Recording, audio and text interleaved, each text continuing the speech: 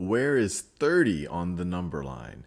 So on the number line right over here, we see when you go from 0, the first slash here isn't 1, it's 3. So every slash here is going to go up by 3. So let's figure out where 30 is. So this is already marked as 3.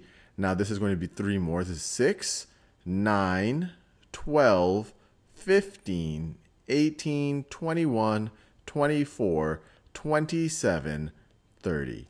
Another way you could have thought about it is if each of these marks are 3, to get to 30, we have to go to 10 of these marks. So you go 1, 2, 3, 4, 5, 6, 7, 8, 9, 10. Let's do a few more. Where is 24 on the number line?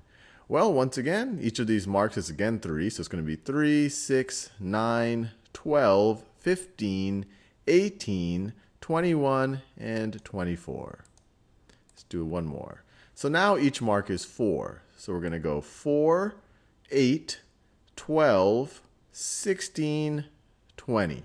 Another way you could think about it is if we're going up by 4, you have to go up 5 times to get up to 20. So this is 1, 2, 3, 4, 5. Either way, this should be the right answer.